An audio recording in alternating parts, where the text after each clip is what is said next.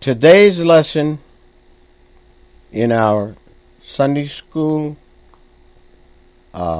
booklet for May 15, 2016. Unit 3, Fullness of Faith. And the other title is Valuing Humility. Our devotional reading is Micah 6, 6-8. 7, chapter 18, 19. The background scripture is from Luke 9:14. And our print passage is Luke 18, 9-14. Our key verse is the publican standing afar off would not lift up so much as his own eyes unto heaven, but smote his breast, saying, God be merciful to me, a sinner. NIV. The tax collector stood at a distance. He would not even look up to heaven, but beat his breast and said, God have mercy on me, a sinner. Our lesson aims for this morning is, number 1, as a result of experiencing this lesson, the student should be able to do these things.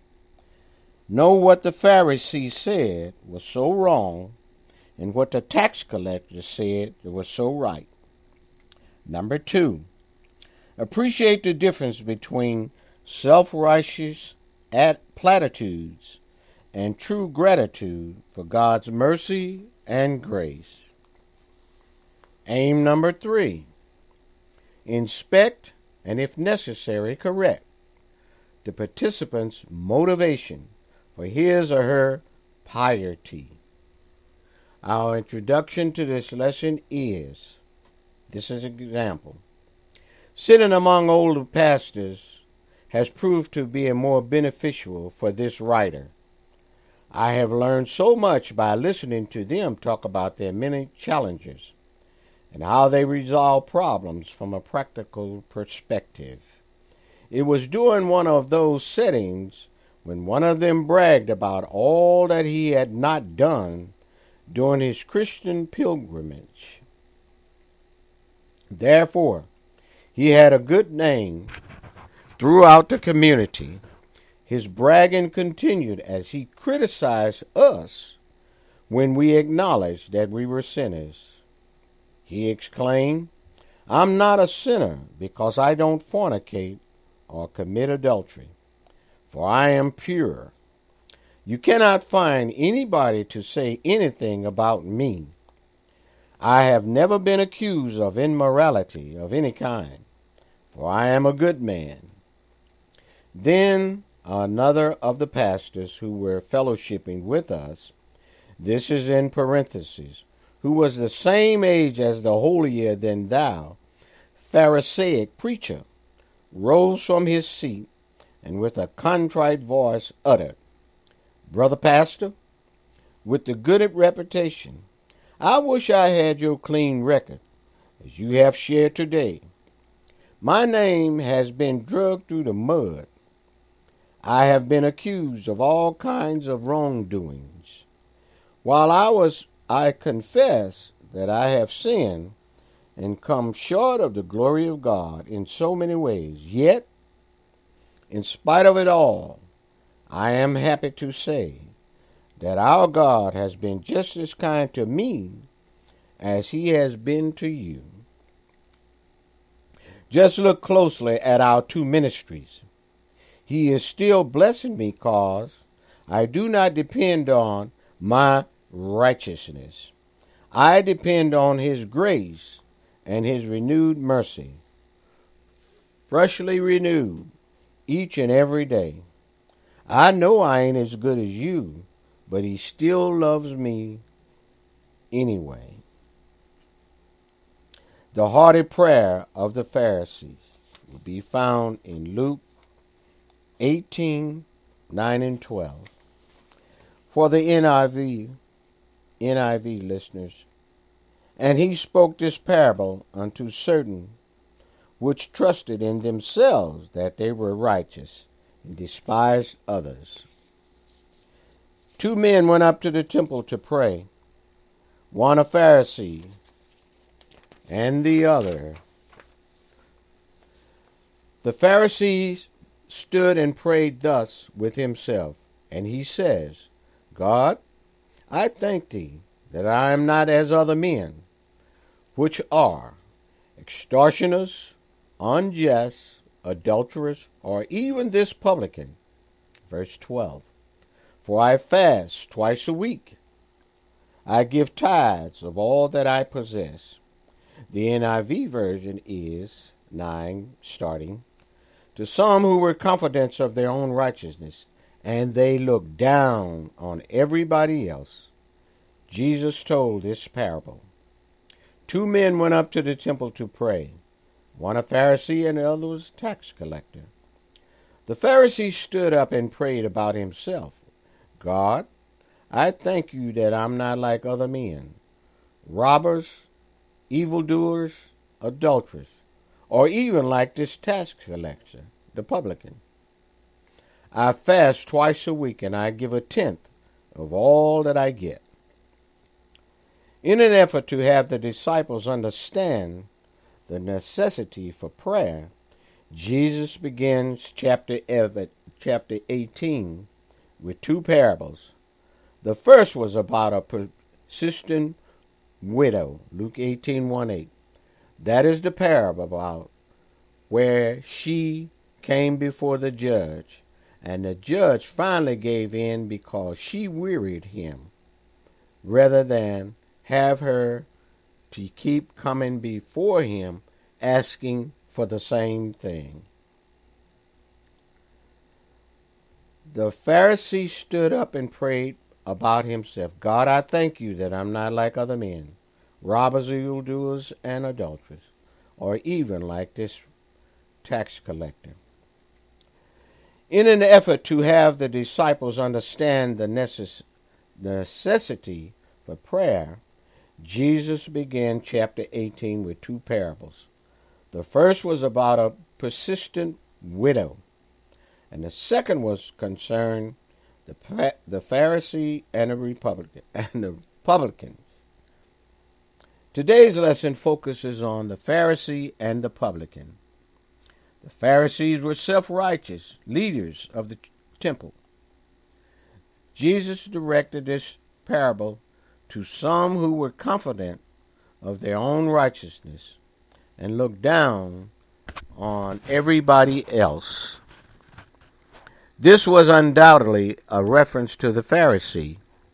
Jesus used the attitude of the Pharisees as the example that the disciples and others who believe in Jesus were to avoid because of the Pharisees' self-righteous attitude. A self-righteous person is critical, condemning, smugly biased on the opinion of others.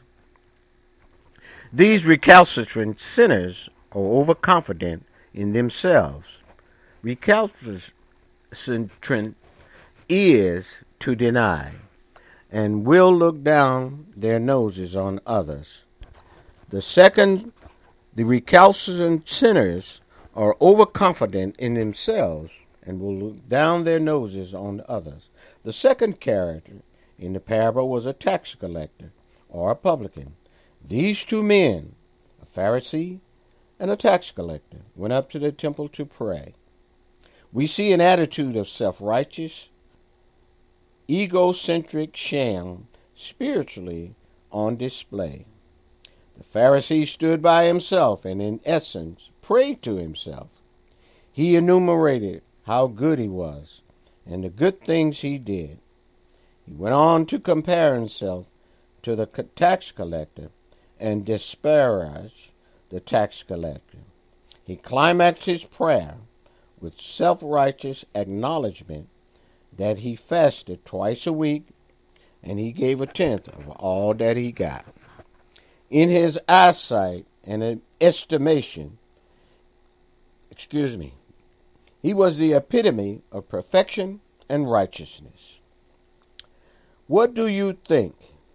Do you know people like the Pharisees? Yes, we do.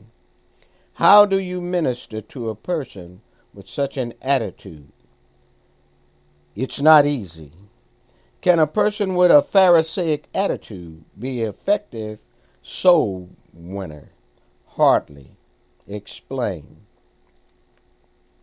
The publican, standing afar off, would not lift so much as his eyes unto heaven, but smote his breast, saying, God, be merciful to me, a sinner.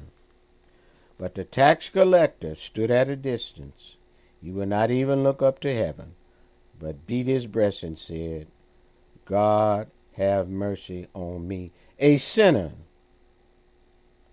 Publicans or tax collectors were a despised group in Jewish life. They were hated and considered traitors because they considered themselves as being oppressed by their oppressor, the Roman government. Tax collectors would pay the excess taxes that the government set. Then, listen closely, they would collect from the people, plus additional fees for a profit. They're filling their own pockets or purse. This kind of business dealings made them prosperous on the backs of their native countrymen. Consequently, they were severely disliked by the Jews. In this parable, the tax collector was fully aware of his sinfulness and spiritual plight. Therefore, he did not stand boasting. He took begging for mercy from a merciful God, and the publican, standing afar off, would not lift up so much as his own eyes unto heaven, but smote upon his breast, saying, God, be merciful to me, a sinner. Self-righteousness is dangerous. It leads to a state of pride. We will remember one situation where, in the heavenly abode, pride was the cause of one Lucifer to be expelled from heaven because of his pride. He had become puffed up, and Ezekiel tells us that he said, in the 5 I wills, I would ascend to the throne where God sits. That is other ridiculous. We understand that to mean that he had to leave his abode, for he had left his second estate. Hence the tax collector prayer should be our prayer, because we all have sinned or are in dire need of God's grace and mercy. We should never allow the pride of academic or economic achievement to short-circuit our relationship from our life source. It doesn't matter how many degrees you got hanging off you. Still, if you're not humble in that endeavor, the prayers will not go as high as the ceiling. What do you think? It is clear that the 2 men mentioned in today's lesson represent 2 categories.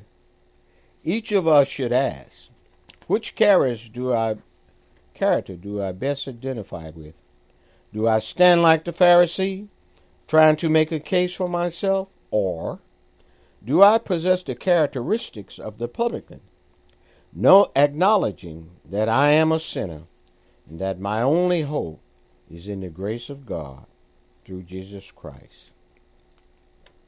I tell you, this man went down to his house justified rather than the other. For everyone that exalted himself shall be abased, that is, to be brought low, and he that humbled himself shall be exalted. This is verse 14 from the King James Version.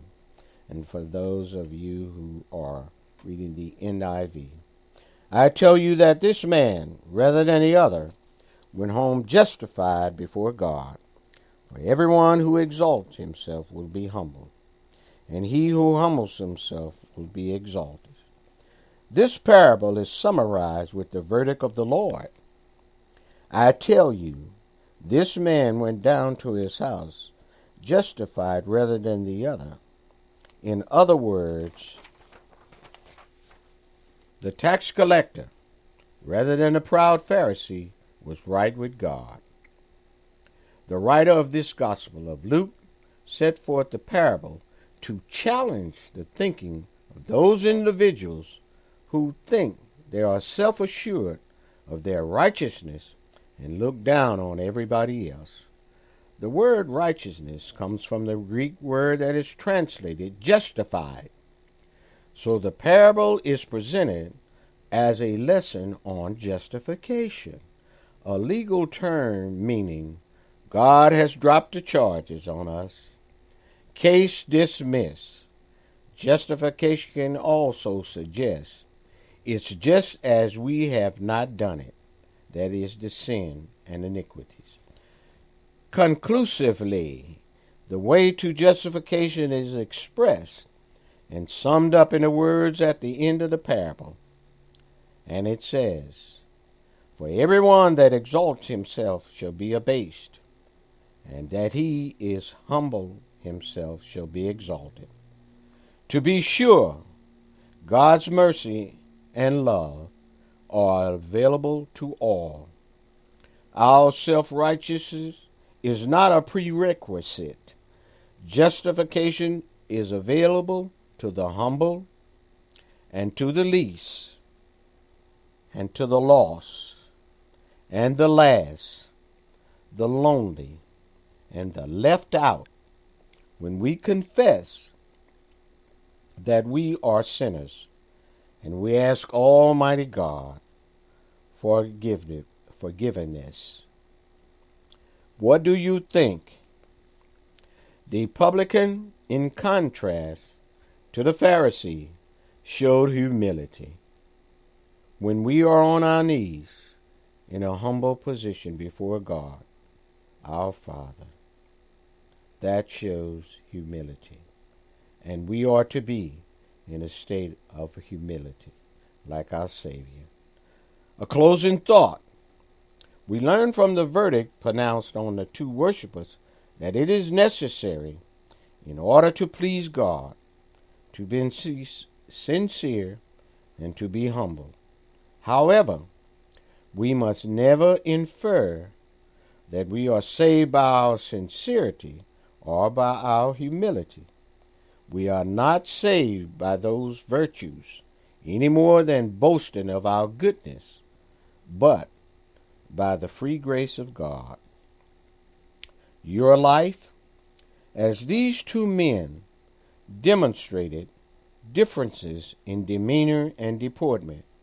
There are some things in both that can be avoided, and some things in both can be copied. We should avoid a Pharisee's pride, but not neglect his performance. We should forsake the publican's sins and retain his humility. Your world. A simple definition of the word justified means accepted by God as righteous. The Pharisee had, in turn, given God the credit for his moral excellence, but the arrogance with which he set forth his qualities shows that he was motivated by pride. His prayer contained no request, and he drew no blessing. But the publican's request, wrapped up in humility, was granted. Our closing prayer is this. Dear Heavenly Father, we thank you for the amazing way you have demonstrated and continued to demonstrate your loving kindness and mercy towards us. Thank you, Father God, that you Thank you that we can come humbly and submissively to your throne of grace, and that we will find grace and mercy in the time of need. Thank you again for looking beyond our faults and seeing our need. We ask it all in Jesus' name. Amen.